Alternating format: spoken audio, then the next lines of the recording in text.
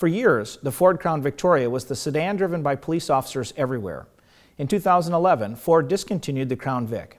Ever since, police departments have been exploring their options, test driving Dodge Chargers, Chevy Caprices, and Ford Interceptors in search of a suitable replacement. Let's check in with Fire Captain Ryan Quinn, who is with Deputy Chief Dave Nelson, to talk about the new squad cars that are popping up on Edina streets and how the department made its difficult purchasing decision. Thanks, Brian. We're here today in the Edina Police Garage. I'm here with Deputy Chief Dave Nelson. How you doing today? Doing good. How about yourself? Doing well, thank you. We're here to talk about the new Edina Police Squads. We've got one sitting here behind us. And what can you tell us about this new look and new vehicle? This is a 2013 Ford Police Interceptor utility. And the main reason that we switched what type of vehicle we drive is they no longer make the Crown Victoria, which we drove for many years. Well, I can see a couple of changes in the vehicle already. Tell us a little bit about some of the new features that this squad has. This is an all-wheel drive vehicle, and that's a big difference from what we've always driven as a two-wheel drive vehicle. So an all-wheel drive vehicle will definitely help us in responding to our calls in the winter months. So some of the other features that we put on the vehicle is a new front bumper system with a wrap.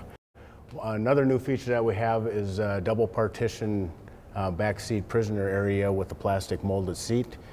Gives a little bit more leg room than what we currently had in our other squads.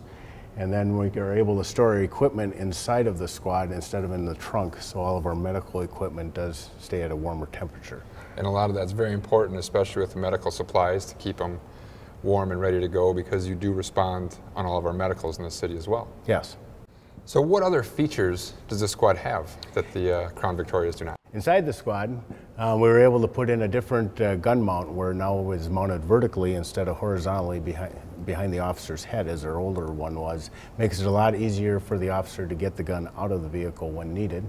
The console that goes in between the seats to hold all of our equipment is a different style, which holds our equipment a little bit better, where officers have easier access to it.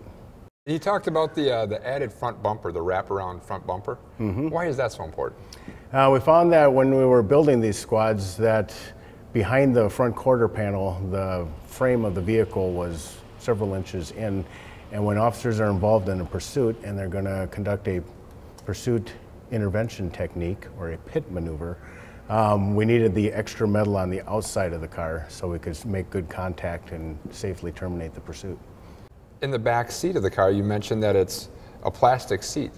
By having the molded plastic seat, it gives the officer, there's more room in the back of the vehicle for bringing someone into the squad and taking them out of the squad.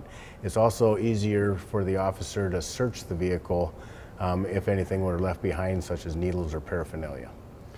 And you also mentioned the all-wheel drive, which has got to be a huge benefit to responding in any sort of slippery, snowy weather. Yes, having the all-wheel drive, the little bit of rough roads that we have had earlier in the year, officers definitely notice a huge difference in responding to calls. Well, that'll keep all of the officers responding quicker and safer.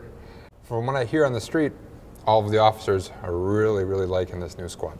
Ergonomically, they really like it. Getting in and out of the squad is much easier for them. They like the way it handles a whole lot better than the other squads. And when they're in there for as long as they are all day long, that's got to be kind of nice. Yes. Well, thank you very much for your time today. Thanks for taking us through the new squads. All right. Brian, back to you. Thank you, Ryan.